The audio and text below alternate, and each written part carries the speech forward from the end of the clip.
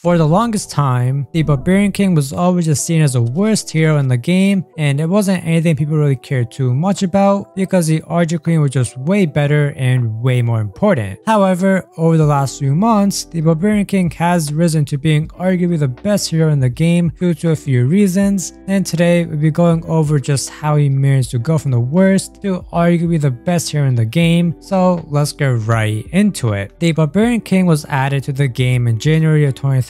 along with the Archer Queen, and these will be the first ever heroes added to Clash of Clans, and the King was the first one you unlocked at Town Hall 7 with the Queen being unlocked at Town Hall 9. So already the precedent was kind of set that the Queen was better than the King as she got unlocked at a higher Town Hall level. However, we do know that in Clash of Clans, the stage where you unlock something doesn't necessarily mean it's better or worse than other things at other levels. I mean, take the balloons as an example. They are among the best troops in the game despite being unlocked at just Town Hall 4. But at the time, the game hadn't really been around long enough for everyone to come to that conclusion or realization, so it was automatically assumed that the Queen was better than the King, and I mean that would be true for the most part. The King was essentially like a tank as he had a lot of health and did just about average damage, and at this point there were no special abilities in the game, so he didn't even have his rage or anything, and that made him essentially like a tank, which is how people would tend to use him at the beginning. And then as for the Queen, well, she had proven to be a lot better since she still had decent health, but did a pretty good amount of damage and shot pretty fast, and also shot from a range, which was really good as ranged troops really were like the best. So once people got to Town Hall 9 and unlocked the Queen, she would become a much bigger priority as she was like the actual hero that most people really cared about and what would truly make a big difference in battle. And don't get me wrong, the King was still good, but he was most like a glorified tank rather than an actual hero, and the Archer Queen was also more like a glorified archer, but she was still useful enough to be seen as a hero. However, this would change when the hero abilities were introduced 1 year later in January of 2014, as these will truly make the heroes feel like actual heroes. And the King was made a lot better because his rage ability would make him good for charging compartments of bases and just dealing a lot of damage really quickly, but even despite this, the Queen's ability would overshadow the King's. This is because the Queen was literally able to go invisible, and on top of that she would also deal more damage and gain some health back, and also shoot faster, and honestly that made her incredibly strong and powerful and made it so she could easily get out of bad situations or just make them not as bad. And overall, at this point, both the heroes were made much better than before, and this was probably the closest they were in terms of strength. However, that would all change in September 2014, which is where the Queen would really just become way better than the King. This is because the healers received a change in which they would now focus on just one group of troops instead of going around to various others, and this would be where the Queen Walk strategy would finally become something viable, and it would quickly become very widely used. The Queen Walk strategy was just so good because the Queen was obviously already very powerful, but with healers constantly healing her, she was able to last a lot longer, and this would just let her deal way more damage. The Queen Walk would really become a staple of the game, and it was a great way to funnel for attacks or to just do some nice damage and clear a compartment or two. And this was also just a very versatile attack strategy, so it would really make everyone focus on the Queen, and everyone would try to optimize this attack strategy, and that would just kind of leave the King almost forgotten since all the attention was on the Queen. I mean, the King was still strong,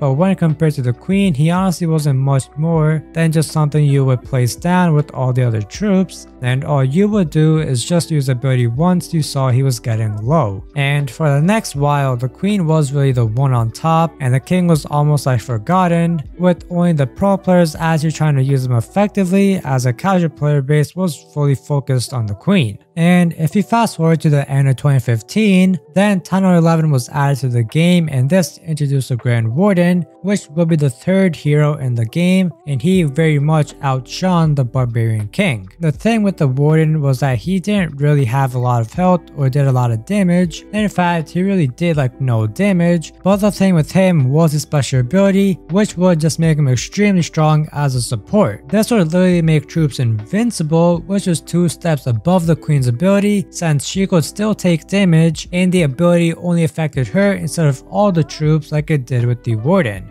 This would allow for much bigger pushes and better attacks to happen, and now both the Queen and Warden would be like key parts of an army, with the Barbarian King being the only hero who wasn't. And I mean, this is a really important point to see why the King was so bad. People were basing entire strategies off of either the Queen or the Warden, but that wasn't happening with the King because he just wasn't good or special enough. And this type of thing will continue for a while, where the Queen and Warden were just getting better and better, while the King just wasn't really able to progress forward like that because he was truly just limited in his functionality. However, the King was starting to receive more attention from the pro players as they would need to try and maximize everything in the game and use it to the best of their abilities. So for them, the King was also very important. However, for the average casual player, they could honestly care less about what really happened with their King, as the focus would be on using the Queen and Warden correctly. And then when Tunnel 13 came out at the end of 2019, the Royal Champion was added, and this would be the fourth and so far final hero in the game, and once again it would further push the Barbarian King down. While she wasn't as good as a Warden or Queen in my opinion, she was still really strong due to her ability to jump walls, and also her special ability which would bounce off multiple defenses, which was really powerful in a lot of different situations.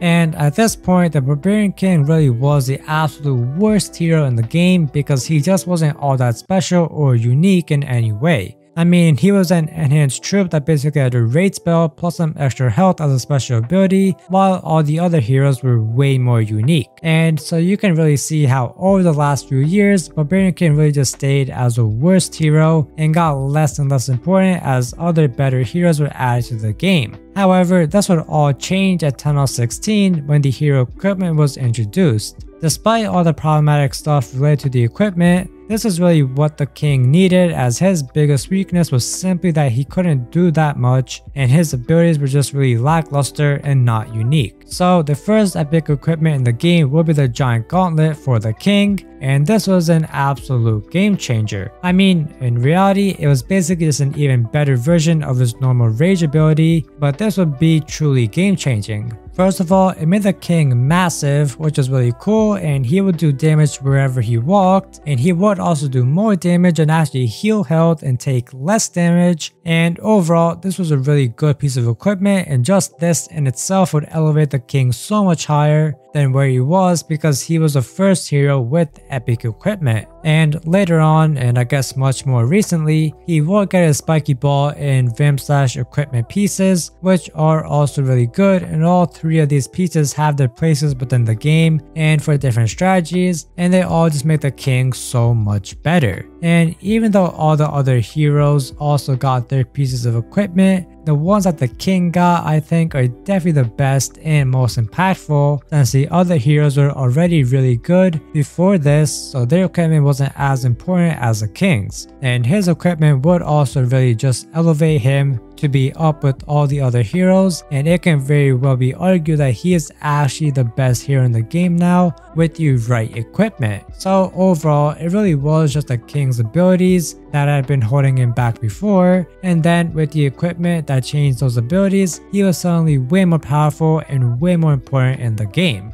But that's also it for this video. I really hope you guys enjoyed, and I'll see you all in the next one.